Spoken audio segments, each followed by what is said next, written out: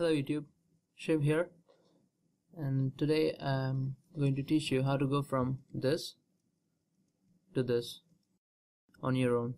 So a lot of people have been asking me how to solve the cube, and I always used to refer them to this PDF guide. It is available for free on rubiks.com, and the link will be in the description.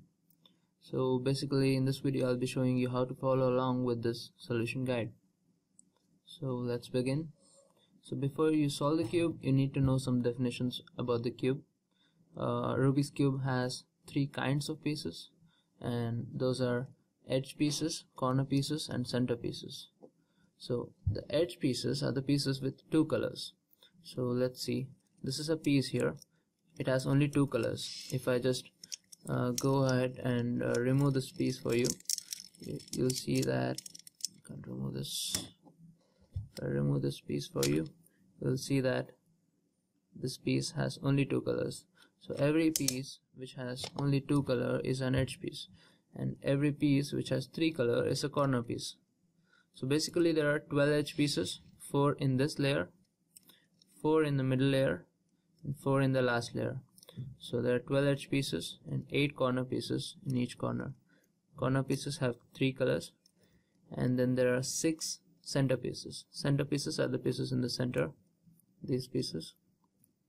And one thing you need to know is that center pieces do not move. See here, they do not move. And center pieces, using the center pieces you'll know which side will be which color. Okay, so the opposite of a yellow center will be a white center, opposite of an orange center will be a red center, opposite of a green center will be a blue center. And this does not change. It will still be there no matter how much you scramble the cube. For example, this is a scrambled cube. You can still see that opposite of a red is an orange, opposite of a yellow is still a white, opposite of a green is still a blue. You get it? Okay, let's move along. Now you need to know the cube notations. So the cube has 6 sides, right? So when you solve the cube, you'll come across algorithms to achieve a particular thing, to solve a particular case. So I'll show you how to follow along with that. So let's start from here. So if you hold a cube like this will be a right face, left face, up face, down face, front face, and the back face. Okay, so each move is 1/4 rotation of an axis. If this is an axis and if this is one whole rotation, 1/4 rotation is one move when you solve the cube. Okay, and in this PDF guide they give you proper directions and stuff when they give you the algorithm. Okay, this is very easy to follow. Let's go to the next step. So now we can finally start solving the cube. Let me first scramble the cube.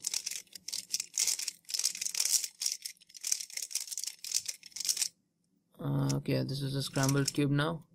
So let's start solving the cube. They're saying the first, stage 2, solve the white cross. What do they want us to do here? They want us to make a cross on the white side, and at the end it should look like this. See, if there is a white here and a blue here, then there should be blue here. So basically you also need to know that every single piece in this cube is unique. So no piece is repeated. There's only one piece which has a white and a blue. So like that, there can only be 4 edge pieces in the cube which has white. So you have to find those 4 edge pieces and bring them to their home. A piece is said to be in its home when it's between its respective centers. For example, this is a white and blue piece. It's in its home when it's between white and blue center. Simple, right? So you just have to bring 4 edge pieces to their home. So, and it will look something like this. So you see that I made a cross here, and I made sure that each edge piece is in its home. A lot of people struggle to make the white cross initially, but I'll show you an easy way. All you have to do is find those 4 edge pieces. In this case, there's one here, there's one here, there's one here, there's one here. Just pick one of it. I'll pick this one, white and blue. Now I'll see where is white or blue. The blue is here and the white is here, I mean the centers. So this blue is close to the blue center. So if I just rotate in this axis, I can match the blue with blue. Then I can match the white with white by rotating like this. Next I'll find another piece. In this case I see here white and orange is close to this orange.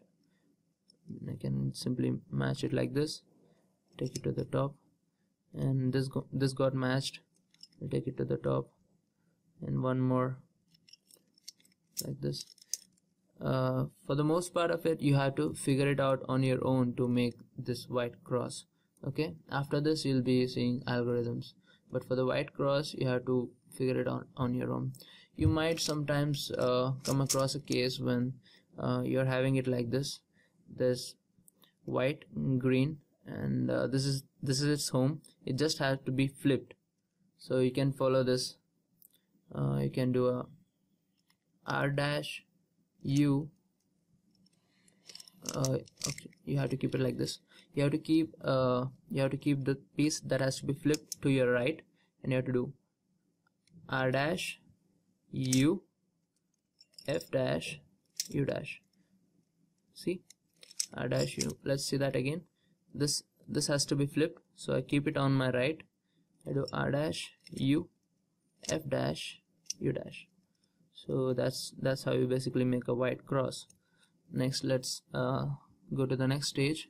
In this stage, you are supposed to solve the white layer. So then again, I wanted to tell that you solve the cube layer by layer. This method here is called layer by layer solution to solve the cube. You're not solving it color by color, you're solving it layer by layer. Okay, so now we are going to solve the first layer. To solve the 4 corners of this cube, you can just hold the cube like this with the white center upwards, and it doesn't matter which face is to your front. Just hold it like this and rotate your down layer and see if you can see any white pieces. See, I can white corner pieces. See, I can see one white corner piece here. See which is the adjacent color. This is a white and green piece. So just rotate this green piece until it's matching with the green center. Now it's matching with the green center, and it's matching to this side. If it's matching to this side, you just have to take it and do L D L dash. Okay, L D L dash, and there's another piece here, white and red, and it's again matching here. You just have to do L D L dash. Okay, and there's another piece here, white and blue, and it matched here. So if it's matched here, you apply this algorithm, R dash D dash R. Got matched. And there's one last piece which will come here, and that's over here.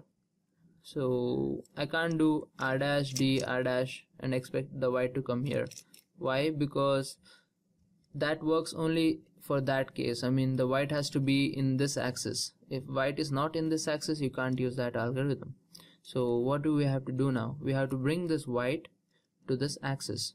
So how do you do that? You just rotate the down layer until this white piece, which is pointing downwards, is below an unsolved slot. This place I call an unsolved slot because it's not white, but all these other places we have solved it already, and this is the only unsolved slot left. So I'll bring this white directly below this unsolved slot. Then I'll do a R dash D2 R. So what did that do? That brought that white to this axis. Now since white is in this axis, we can use our case. So this is a white and red piece, so I matched red with red diagonally, and then R dash D R. So practice this and learn to solve one layer on your own. Then we can move to the next step. So I'll do all that again. I'll solve the white cross. And okay, once the white cross is solved, you just have to keep the white on top, and you have to find a white corner piece in the bottom layer. I found this one, so it's a white and blue, so I have to match blue with blue. Then I do R dash D R. Let's find another one. I don't see any in this case, so there might be one below. Aha, there's one here. So I just bring it under an unsolved layer. Let's say this is an unsolved layer. I do R dash D2 R. Now it's in this layer, so I match it like that's done. Oh wait, I don't see any more white pieces. Where are they? If they are not in this layer, they could be in this top layer itself. So how do you bring a piece from top layer to this layer? Just let's see this one.